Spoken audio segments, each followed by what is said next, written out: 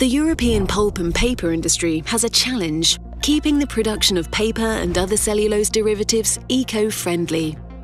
For decades, the sector has been adapting, developing new recycling practices and efficiency standards. Still, it is possible to do even more. This is why Project paperChain was born. 20 partners from 5 European countries working together to find new uses for the non-hazardous waste streams. The Slovenian team has developed a new material using the waste streams of the paper life cycle. When paper is recycled, a fibrous sludge is left behind. Part of this sludge is then used in energy production, turning into ash. A percentage of this ash is already being used in construction and mining projects. However, paperChain is aiming for the zero waste goal. So our Slovenian partners research treatments to transform these rejects into raw materials instead.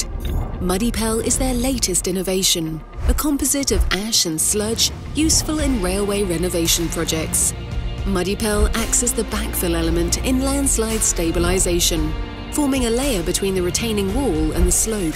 This not only means a higher percentage of paper waste recycled, it also lessens the amount of natural resources consumed.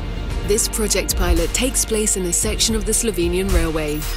After the installation, the composite is monitored to test its endurance to weather, groundwater and pressure.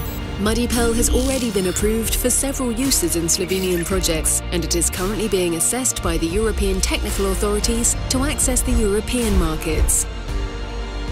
A new step towards the zero waste goal, because circular economy is the key to a sustainable future.